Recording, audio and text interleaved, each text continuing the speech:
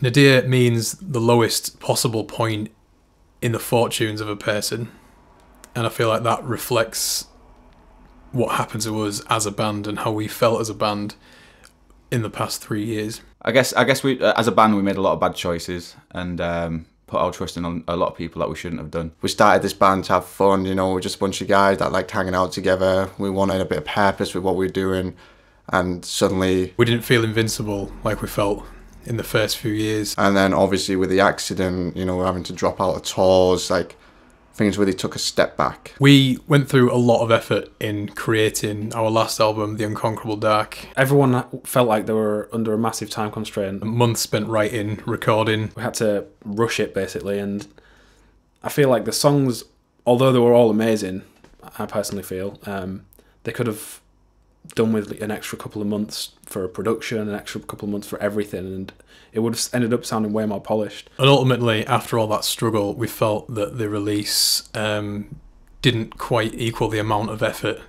that we had put into it for a number of reasons. A lot of them we felt were outside of our control, which was the most upsetting thing about the entire ordeal. We were getting emails, like hundreds of emails, you know, you got phone calls from people you don't even know telling you need to do this, you need to do that. We've got deadlines, and we're all a bunch of like pretty relaxed dudes, so that atmosphere wasn't great for us, and it really sort of turned things sour. We realised that it was this outside influence, and it was this doing things for other people under other people's conditions and for other people's terms that was taking quite a lot of the enjoyment and the original love of what we were doing in the band away from us. I lost my love for music, for writing, and I just wanted to leave music completely, to be honest. None of us planned for this. Like, we just wanted to play a few shows, you know, maybe do a couple of tours, and like so suddenly we were in America, you know, we've been to Russia, all through Europe, Australia, and we've started to ask ourselves, is this really what we want? We realised that we'd need something other than Black Tongue to fall back on. It was only having time off from Black Tongue and from music that I realised that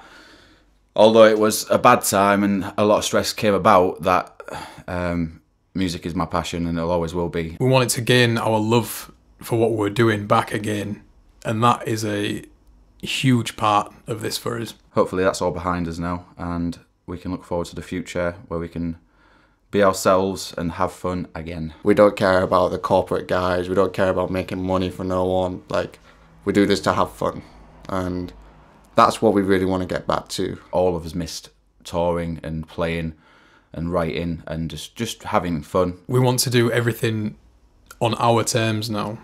Everything under our own power, like we did originally, and now we're ready to take risks. We took risk with the album, we took risk with what we're going to do in the future, and I just really hope it pays off, because we've all put a lot of work into this. We've spent 3 years plotting and scheming about how we're going to make Black Tongue what it was.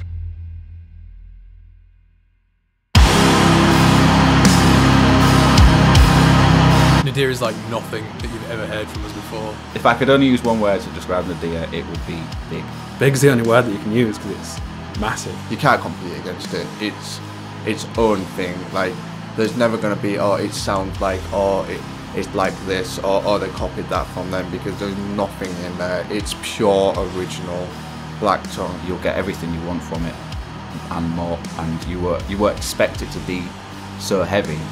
Yet it is. It's unlike anything that I personally have ever heard before in my life, and that is what I love about it. We've had 3 years to actually properly refine it, and with no time constraints, no deadlines, we've finally got a sound that just defines who we are as a band. I say this with every album that we've recorded, but it's my favourite metal album, and I think that if you're recording an album and it isn't your own favourite album, you've fucked up. We finally managed to get a perfect blend of heavy, but not relying on breakdowns to be heavy.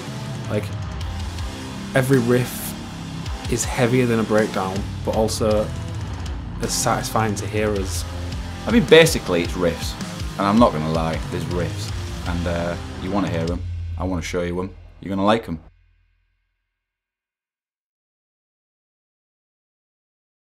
Sounds real good, feels cool too.